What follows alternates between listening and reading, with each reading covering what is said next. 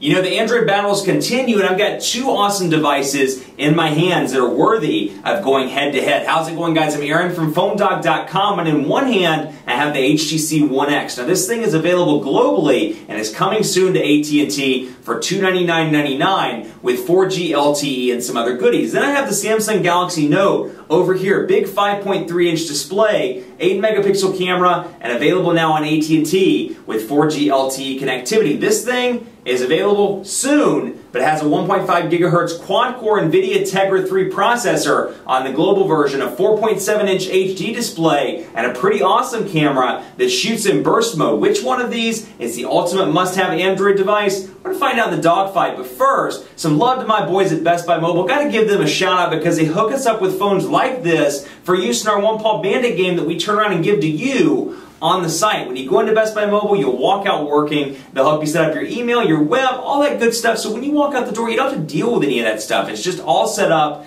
at Best Buy Mobile. They'll make sure you walk out working. Let's take a look at this One X Galaxy Note. Which one's the ultimate must-have Android device of 2012? We'll find out starting right now. So we're not even halfway through 2012 just yet, and we've got some awesome Android devices already in the PhoneDog offices. Two awesome ones right here, the HTC One X and the Samsung Galaxy Note. Now the One X is coming soon to AT&T. It's coming on May 6th for $299.99, and it's packing some kind of revised specs over the international version here. But this is the international version, and just to give you a lowdown here, it's packing a 1.5 gigahertz quad-core NVIDIA Tegra 3 CPU, so quad-core performance. It's got a 4.7-inch QHD display that's true HD, so it has 720p HD display that's 4.7 inches, an 8-megapixel camera on the back with continuous mode where you can shoot pictures as quickly as possible. Burst mode is what I like to call it, a 1080p HD video recording capability, and then of course a 1,800 milliamp hour non-removable battery in the back of this bad boy. Now this is the international version. Like I said, it doesn't support 4G LTE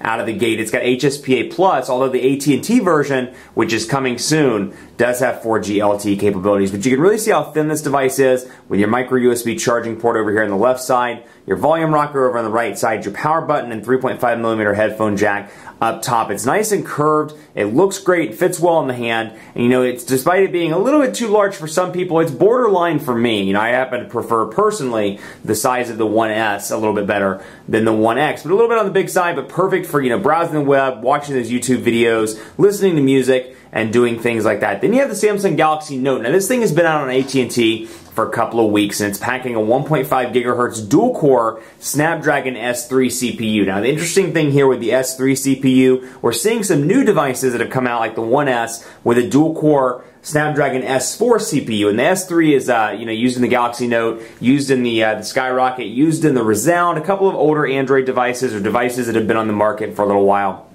And the S3 is notorious for a little bit of lag from time to time. The S4, it's funny because I went into this with the expectation that the S4 was going to be equally laggy from time to time. Huge improvement, night and day. You really can't even compare the processors in the same wave. So S3 here, the older version of the Snapdragon and the Galaxy Note. Otherwise, 5.3-inch true HD display. It's a Super AMOLED display. It's HD, 1280 pixels. You've got an 8-megapixel camera on the back with 1080p HD video recording back here. Our front-facing shooter, and it's packing Android 2.3 with TouchWiz version 4.0. Now this over here is packing Android 4.0, also known as Ice Cream Sandwich, with HTC Sense 4. So you've got a lot of new stuff over here. But the question is, the Galaxy Note obviously has a great value proposition with the S Pen, with some of the functionalities that it has, with the big display, with the tablet computer hybrid thing it's got going on.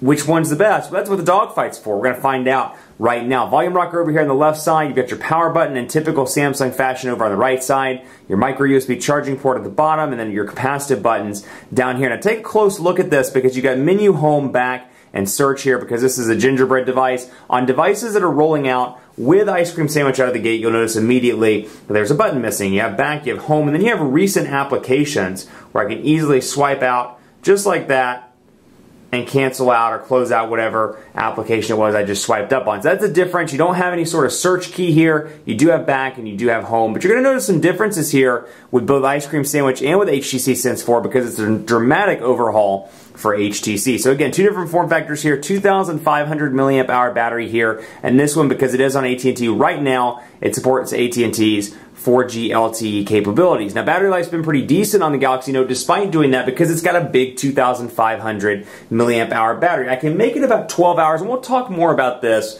in part 2, but I can make it about 12 hours or 13 hours before the device requires a recharge with moderate use. But let's do kind of an in-depth look here because you've got Sense 4 over here and TouchWiz over here. So we'll come in here and take a look at what's changed in Sense 4. You have 7 home screens. We'll scroll through these so you can see back and forth. And you got some great new widgets as well, which we'll get into in just a second. But this quad-core performance, incredibly fast. Like I said, quad-core Tegra 3 processor here. Incredibly speedy. Little to no lag whatsoever. Been really impressed with this. And then you've got, of course, your menu button down here. You've got some shortcuts here. Call, contacts, and of course you can switch these out as well. So let's say you use contacts.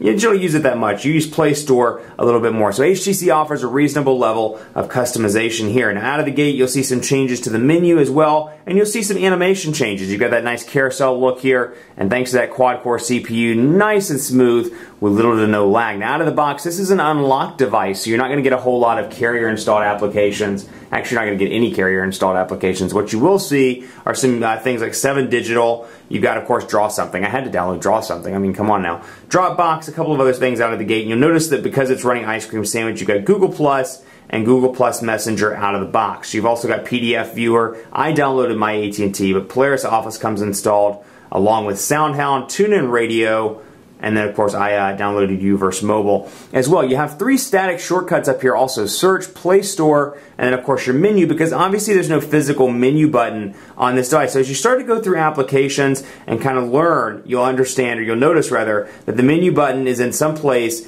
in the various applications. It's a software button as opposed to a physical hardware button, and you'll see it in all throughout the applications. When you go in here, for example, to email, you'll see menu down here at the bottom. Now, it does rotate around from time to time, and then there are those times, and forgive me here where I pull this out just to make sure, there are those times where it's kind of frustrating. You can see down here at the bottom of Facebook where you've got just one big menu button, and that's all you have, and it doesn't really mesh very well with the actual application. So those are still some of those kind of frustrations with Ice Cream Sandwich that they're hoping that some of the developers will pick up on and you know, kind of improve that. Then you have Gingerbread over here, and kind of similar functionality, but you're going to see a little bit of lag. Notice a little bit of lag and stutter from time to time, and of course this is running the S3 chipset, and it's got a 1280p display. I mean, this thing is a huge high-resolution display, and that's definitely taking its toll as well. But that's not to say that this isn't a powerhouse device. It also has 7 home screens here, and it's packing TouchWiz version 4.0, and on your notifications bar, you've got your shortcuts up there, and then you have Wi-Fi, Bluetooth, GPS, airplane mode,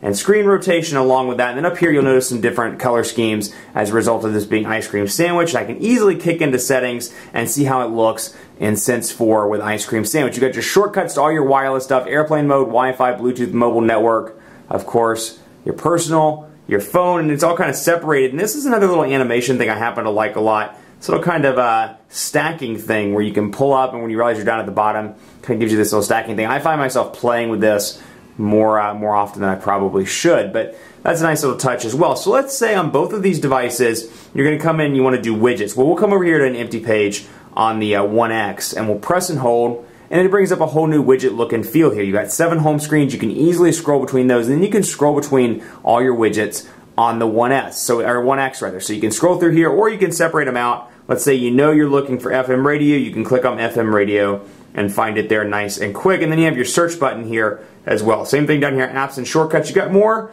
of an old school look and feel here, but this is TouchWiz 4, so it is slightly modified with widgets down here at the bottom, and you got a nice carousel where you can scroll through all the various widgets. Now, TouchWiz 4.0 has always offered customization on the widget front, so we get in here with the digital clock, for example, and we'll come back out. Let's say we want to make that digital clock. Actually, that's not the best example. Let's go back in here and find a better one. Let's go to, let's see. Let's go to find a good one here. Let's find, I'm drawing a blank. Let's go to TouchWiz. Let's go to, oh no, AccuWeather. That's a perfect one. So we'll go to AccuWeather here, and I can bring this out on the home screen so you can see the weather for Charlotte. And it's hard to do this with 2 hands, forgive me, but you can see I can customize the actual widget size and make room for extra widgets on the screen. Well, that's always been a TouchWiz 4.0 thing with most of the widgets. Fortunately, you can do that with some of the HTC widgets, and I'm going to double check and see if you can do it with bookmarks. We'll see. Actually, let me go ahead and go back in here.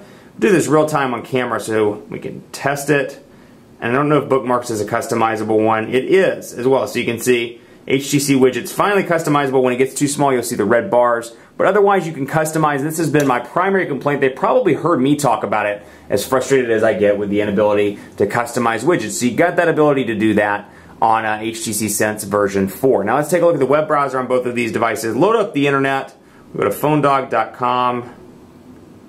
We'll go to PhoneDog there. We'll go to PhoneDog over here as well. Before we jump into messages on both of these devices and take a look at the keyboards on these respective units. So PhoneDog loading up on both of these devices. Wait for it to pop up here.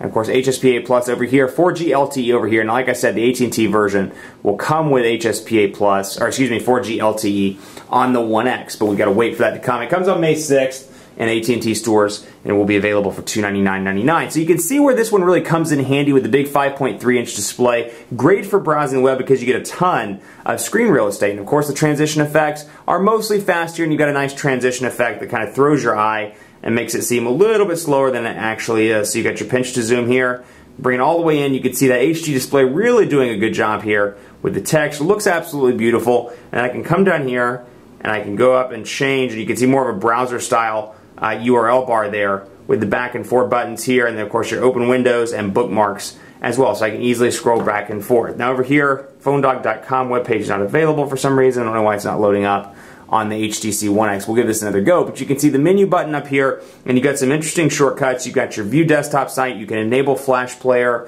you can add to and do bookmarks, then you can do tabs as well and scroll back and forth through all the different pages. So phonedog.com loading up apparently over on this end as well. Could be because I have a bunch of pages loading up. That could be the issue. But you can see portrait to landscape relatively fast here with little to no lag. Let's see if we can get this to load up. PhoneDog's loading up right now, and you can see it's taking its sweet time for whatever reason. HSPA Plus is not really cooperating today, but you can see the header there. And so for the most part, pinch to zoom, very responsive on this device thanks to that quad-core Tegra processor, and you can see transition effects are nice and smooth as well. So in the browser department, everything looks good. Let's take a look at messaging on both of these devices, and forgive me while I pull away here because I do have some text on this device, some personal text from when I slip my SIM card in to use it for a day, and on this one as well. But just to give you an idea, here's what the interface looks like, and again you can see the ice cream sandwich difference with some of the shortcut buttons up here at the top. Now one thing I have to give HTC credit for, they've done a great job, is they've actually added stuff below the actual icons, because for the most part people are going to realize that the little person is probably contacts. They're going to realize this is probably a back button. They're never going to realize that this is a menu button, 3 dots, you know, I mean, come on now. And you can see that thanks to HTC, there's text below that. Over here you don't get that, but then you have a little contacts icon, and of course attach and send are flipped around on both of these devices. Now out of the gate with the One X, you only get one keyboard. You get HTC's keyboard, and it's a revised version of the Sense keyboard specifically for Sense 4, although it does have the trace input option as well, so you can use kind of that swipe functionality with this keyboard, which is good because swipe isn't yet available for ice cream sandwich. So you can see the keyboard here nice and large and works pretty well on a 4.3-inch display. The Quick Brown Fox. The Quick Brown KFC. Fox is happy to be around on this fine day. Quick Brown Fox is happy to be around on this fine day, and again, 4.7-inch display going to be more than large enough for anybody transitioning over from maybe a physical keyboard or something with a smaller display. Now over here you get a couple of keyboards out of the box. I've installed a couple of these. You get the Samsung keypad, swipe, and then the Android keyboard out of the box. And the Android keyboard is a stock gingerbread keyboard. To me, it looks a little funky on this large display. The little square keys just don't do this display justice, but you do get swipe, and then you get Samsung's keypad as well. Ice Cream Sandwich Keyboard Donation is one that I've installed, and for the most part, I've been relatively pleased with. Now over here, we can say the Quick Brown Fox is happy to be alive.